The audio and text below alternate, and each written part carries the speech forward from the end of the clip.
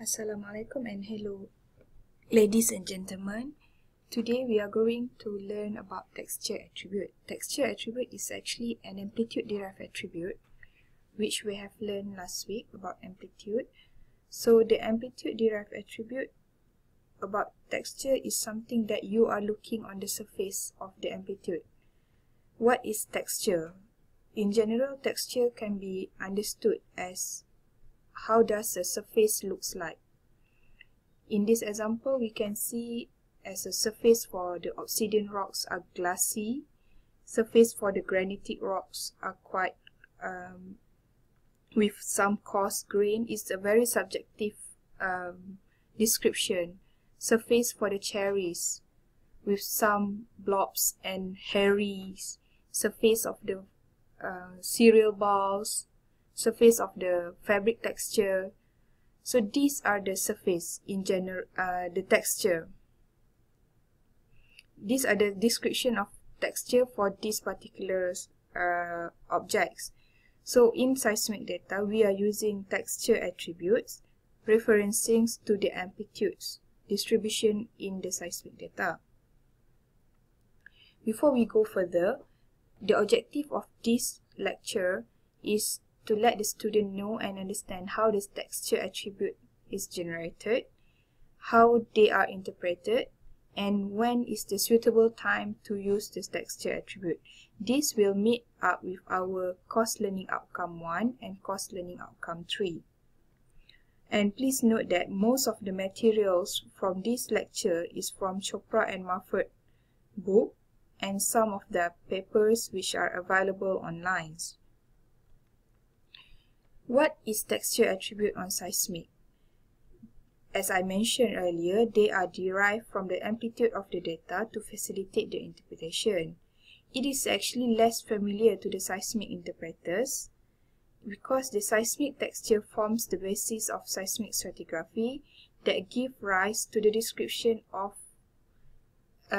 the behavior of the reflectors, which we usually describe as a blocky, hummocky, parallel or chaotic features. In general, texture attribute is difficult to interpret unless you put some colors to it. So in seismic, we use the variation in color using GCLM, which is description for gray level co-occurrence matrix. The gray level co-occurrence matrix, we are based on our lowest amplitude, which will be put under the value of 1, and highest amplitude, which will be put under the value of 8. So the highest amplitude will be in the positive side, while the lowest amplitude will be in the negative side. As you can see in the distribution, follow the mouse pointer, we have the value 1, 2, 3, 4, 5, 6, 7, and 8 distributed all around this cubic, which representing with the gray level co-occurrence matrix. This GCLM will has a dimension of n times n, which refers to the number of gray levels in the data, in the seismic data. In the seismic data application, the gray levels, which refer to the dynamic range of the data, as example, if we have 8 bits of data, we will have another 256 gray levels. This is equivalent to 1 byte equals to 8 bits, and it will give 256 patterns of GCLM. If you don't understand about this, you have to remember back your information system subject if you have ever taken it, or simply check out this link. A GCLM in 8-bit seismic will have 256 rows and 256 columns of elements, and this will give up in total 65,356 elements of gray level co-occurrence matrix. The computation of GCLM by the GCLM matrices at 0, 45, 90, and 135 from the vertical, these numbers 0, 45, 90, and 135 are referencing to the dipping, degrees of dipping, if we are putting it into our geological things. The final GLCM matrix will be an average of these 4 preliminary GLCM matrices. So you don't have to worry how these are calculated, but at least you know that they are values in between 1 to 8 representing the highest and lowest amplitude value from our seismic data behind this GLCM.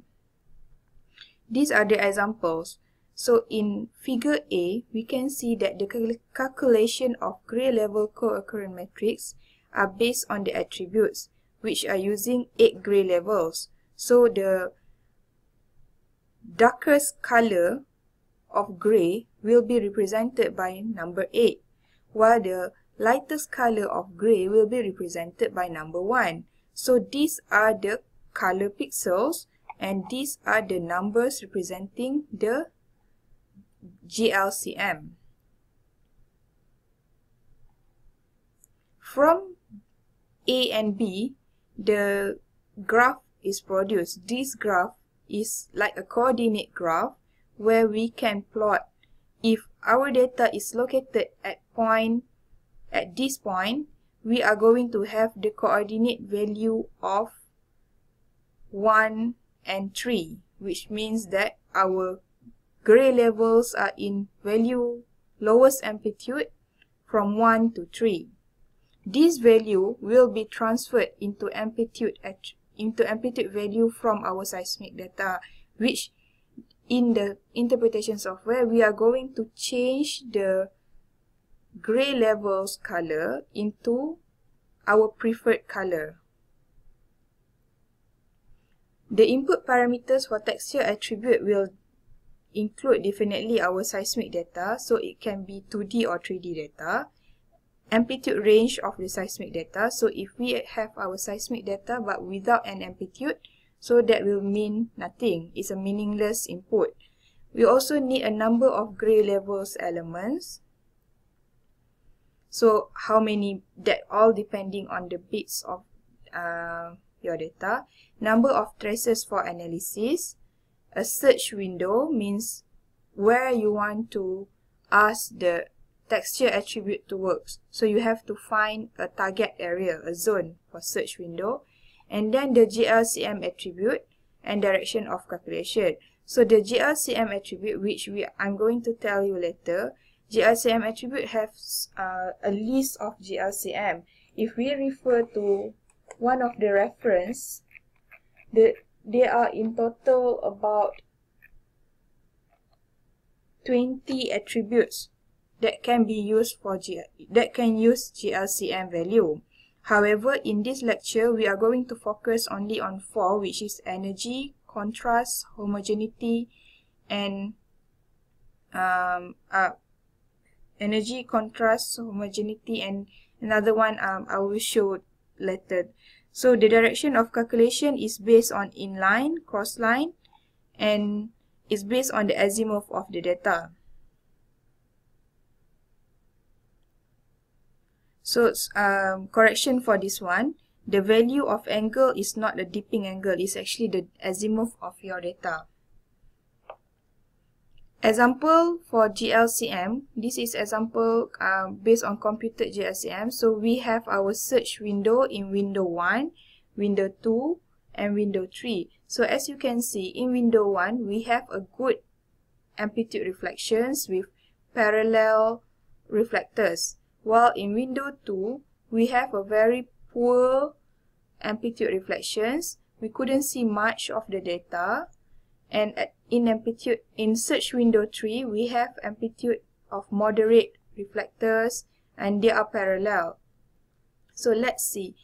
If we have a matrix size or bits number of 16 with matrix size of 16, in search window 1, we have smaller number of elements in the GLCM. Means these point dots are the GLCM value. They are actually in gray level color, but we put some interesting colors so that we can understand more. As we can see that the green colors are concentrated in the middle, with dark blue colors are concentrated in the outer side. We compare with our matrix size of 32 times 32. We have more pixels, we have more gray levels elements, but the concentration of the colors are more focused compared to matrix size 16. Now if we compare to matrix size of 64, the pixels are now very anonymous and they combine everything. So this has the highest number of elements in the GCLM. You can also do the comparison for search window 2, which is very poor amplitude, and search window 3, which is moderate amplitude. Apart from that, if you can see, once we apply this texture attribute to your seismic data, you check the behavior of your reflector. Is it maintained with the same behavior, or there's changes due to the artifacts induced from these attributes? As example, in this search window 1, as we can see, our first reflectors are still intact, but here they are slightly dispersed due to the introduction of matrix size moderate number of elements in the GCLM level. But for the matrix size 64, even we have some different structure for the reflectors. Now we only have the red reflectors and we have diminished or removed our green reflectors. You can also compare this layer. These are slightly undulating with U shape. These are flat and these are giving the concave shape. So we have, as an interpreter, we have to decide which are the correct matrix size for our seismic data to avoid any artifact-induced interpretation. So, as I mentioned, GCLM is not suitable for direct interpretation by human being because they are based on the texture, so it's very subjective. But we can use 4 description from the GCLM to interpret, which is the energy, entropy, contrast, and homogeneity. These are some of the examples, which I said we have like 20 attributes from GCLM, but we are going to use energy, entropy, homogeneity, and contrast, which are not shown here. So energy, these are the calculation of energy. Don't worry about this formula, but energy measures the texture uniformity of an image. So it is low when all elements in the GCLM are equal, and it is useful for highlighting geometry and continuity. So if you are looking for stratigraphic features like channels, rivers, lagoons, you might want to use energy as the texture attribute. Entropy is, on the other hand, measure the disorder or complexity of the image. It is large for images that are not uniform texturally. In this case, many GCLM elements have low value. In other words, entropy measures the organization of pixels for the images. I'm going to end my first part of this lecture now, and we'll continue in the second part of the lecture with homogeneity and contrast.